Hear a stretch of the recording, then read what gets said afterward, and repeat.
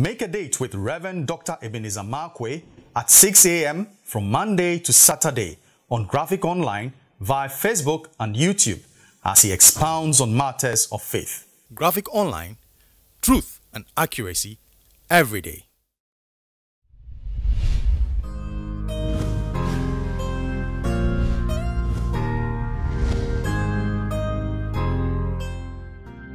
Hello, this is Rev Dr Ebenezer Markwei of Living Streams International, bringing you matters of faith with Graphic Online.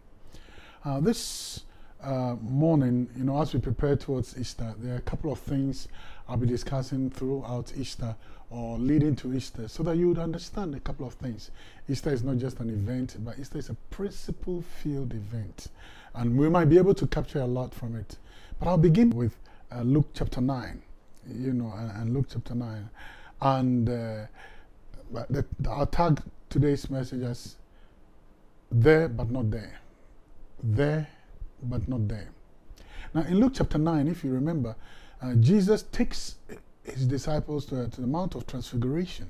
And the Bible says at the Mount of Transfiguration, he prayed and the fashion of his countenance was changed and his raiment was also changed. And then Elijah and Moses appeared.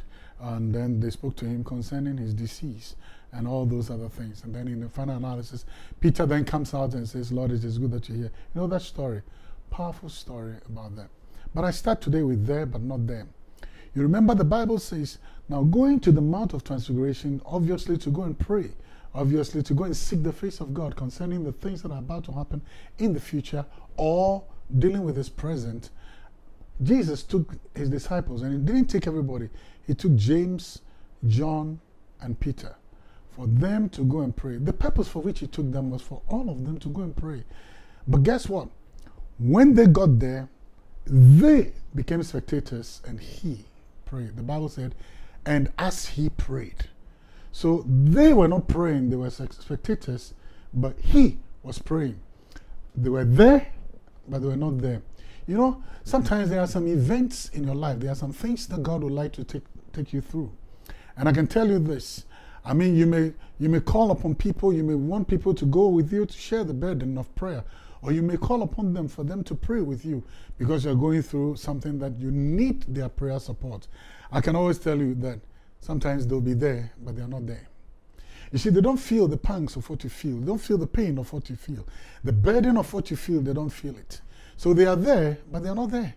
They are there with you, maybe to give you numbers, but they are there as spectators. And the real play, the spotlight and the searchlight is on you. There are things concerning you can't leave into the hands of other people. You can't leave your fate into the hands of other people. There are things concerning you that you must rise up on the wings of prayer, and you must begin to seek the face of God. They will be there and they can give you all the assurances and the promises of friendship and covenant relationship that you can ever think of. But I can tell you this, when everything comes to the crunch, I want to let you know that they will just be spectators. Peter, James, and John, who were taken to be prayer partners, became spectators. So they were there, but not there. So be careful how you rely on people. Be careful what faith and confidence you repose in people.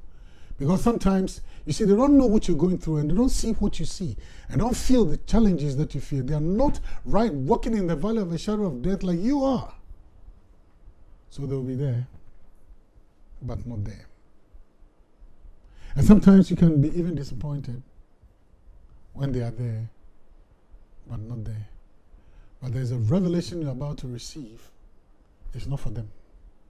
It's for you. So, be aware that sometimes people will be there, but they are not there. See you later.